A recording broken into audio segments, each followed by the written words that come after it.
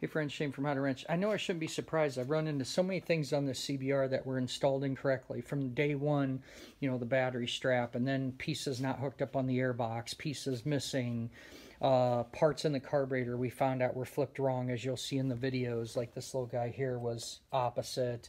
But now I'm really at the final stages here, and I'm noticing the throttle cables weren't ran through the bracket that's meant to route those cables for safety so that they don't rub on something prematurely, especially on a motorcycle. We're turning that front end back and forth, and so those cables sit and kind of move around on there, and that keeps them in that space to be routed correctly. If you didn't know, and you maybe are new to the game of turning wrenches or working on stuff, I can't recommend enough to hit up your service manual, because it tells exactly.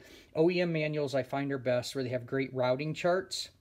On this particular one, I've got an aftermarket Haynes, which does not have those specific, as easy to find, because a lot of times it has multiple models in there. But it's better than nothing, and you can see and kind of sometimes zoom in and look at photos or whatnot to grab what you need onto. But in an OEM manual, you're going to see all the routing, everything you need to do, from hoses, cables, fuel, electrical, everything you need.